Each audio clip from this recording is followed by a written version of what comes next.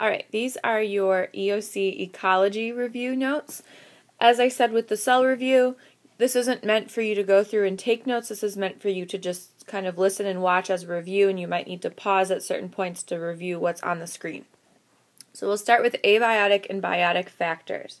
So abiotic and biotic. Abiotic, you should know, is non-living, and biotic is living. So examples of abiotic factors can be found here, so things like water, light, wind, soil, etc.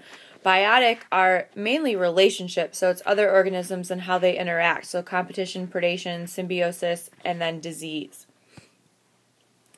These are the levels of organization you should know, and this is the smallest to the largest.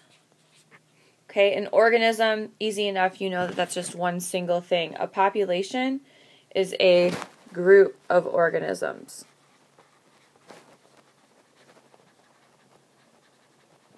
A community is multiple populations. And this could be plants and animals. Ecosystem is living and non-living. Biome is ecosystems with similar climates.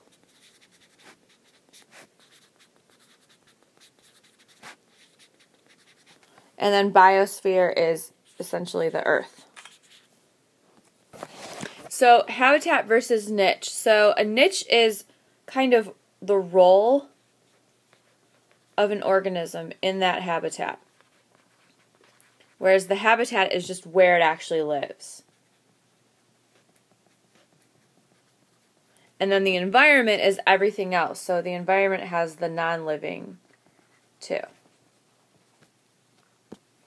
So predation versus parasitism. Predation is one eats another.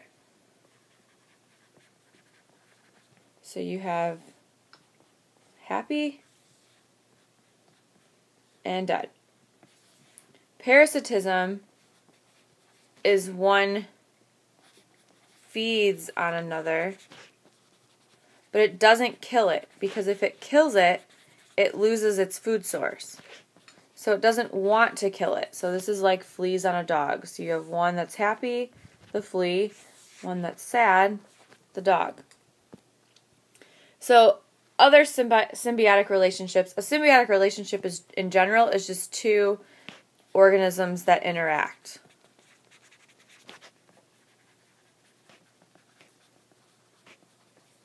Mutualism, then, is they're both happy. They're both mutually happy. Commensalism is one's happy, one's just kind of on the fence. The other one, parasitism, is one is happy, one is sad. So we said this is like a flea and a dog. Mutualism is, we'll say Nemo, instead of writing clownfish, and sea anemone. And then the commensalism is the shark with that fish that swims below it to get food scraps. So energy flow in an ecosystem or any type of environment, you have your top carnivore, and then at the bottom you have your producers. If you don't have a producer, you don't have a food pyramid. And notice how the energy changes as we go up. It decreases by a power of 10. So we can say that as we move up, we lose energy. So cycling of matter. We have a fixed amount of matter. So what supports the ecosystem function? This constant cycling. So we have 4 major cycles. So water, carbon, nitrogen, and phosphorus. So first the water cycle, and this is where you might want to start pausing and reviewing. So water cycle, I would just pause this and look this over. This is the most basic one you need to know. The arrows kind of show you how everything goes. Next up is the carbon cycle. So there's 2 major processes in the carbon cycle. You have photosynthesis and respiration. Remember that photosynthesis releases oxygen and it takes in CO2, while respiration releases CO2 and it takes in oxygen. So plants do photosynthesis, animals, humans, we do respiration. It's important to remember as well that things like factories and fossil fuels are releasing CO2. Fire from deforestation also releasing CO2. And then you have your fossil fuels and other things decomposing going into the ground in the form of carbon. The nitrogen cycle is kind of similar to the carbon cycle because it does take place above and below ground. So we have the lightning, which as a result turns nitrogen into a usable form for plants. Okay, so we have the lightning makes the nitrogen go underground. Then you also have fertilizer adding on. All of it's going to the plants. Well, the cow is eating the plants, so consuming that nitrogen, but then through cow waste or when the cow dies, you have nitrogen back in the soil. Then you have bacteria in the soil that breaks down the soil nitrogen and returns it to the atmosphere as a gas. And then that in turn goes back to your clouds, which would get re-released to the ground via lightning. The phosphorus cycle, once again, you probably want to pause here and look this over. So we have farming causes runoff of phosphates. You also have rivers that carry the phosphates to the soil or the water. Then we have plants absorbing. So all the phosphorus is in here. Plants are absorbing it. And then once again, animals eat the plants. And then when animals die or their waste goes back into the ground. So types of succession. So you have primary and secondary. So primary is bare rock, while secondary was once an environment. So primary starts from rock, then you have your pioneer species, all the way until you get to your full community of your largest trees. Whereas the secondary succession could have started as this full community, then it burned or a tornado or a flood, something happened, so you're left with just the soil. From there, all your species begin to repopulate until you're back to what you originally had. So biomes, so they are classified 3 ways, very important to know this. So temperature, climate, and rainfall. And these are some of the major biomes you should know. So tundra, temperate forest, desert, saltwater, and tropical rainforest. It would be worth looking up just general facts about these.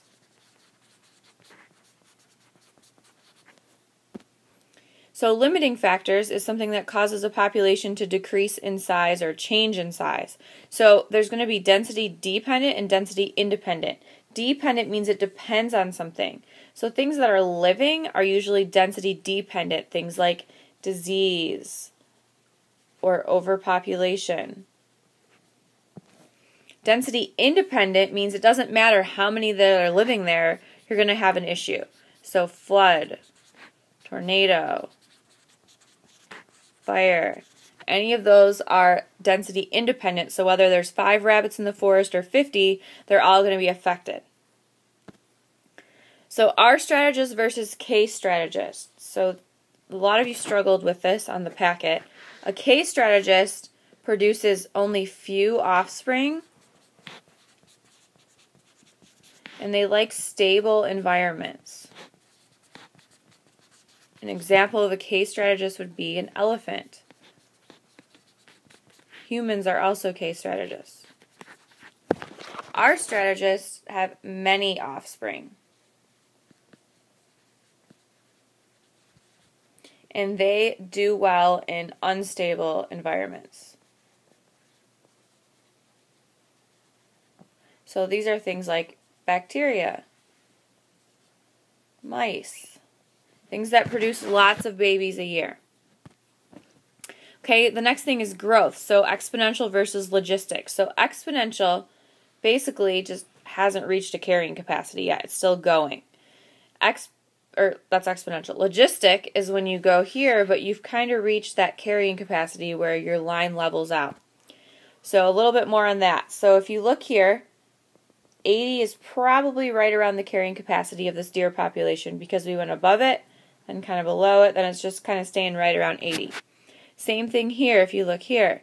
The blue line is the carrying capacity, and then the red line is the population. So you're going to go a little over, a little below. And carrying capacity is just the maximum number of individuals an environment can support.